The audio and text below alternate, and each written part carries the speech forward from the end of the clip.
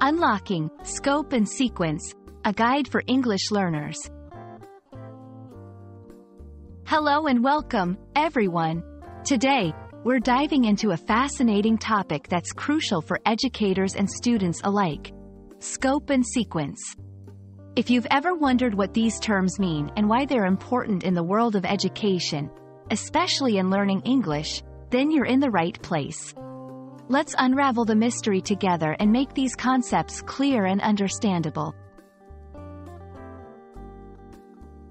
The term scope refers to the breadth and depth of content that will be covered in a course or educational program.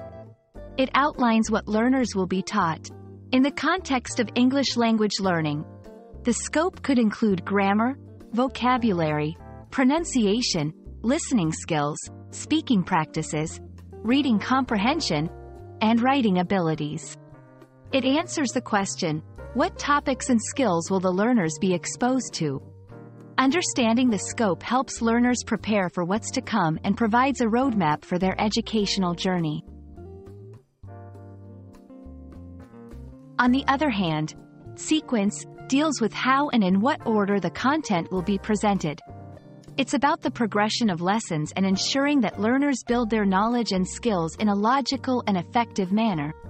For English language learning, this means starting with basic concepts and gradually moving to more complex topics. The sequence ensures that foundational skills are established before advanced topics are introduced, making the learning process smoother and more efficient. It addresses the question, how will the learning material be organized and taught? Understanding the scope and sequence is critical for both teachers and learners. For educators, it provides a clear framework for designing and implementing a curriculum.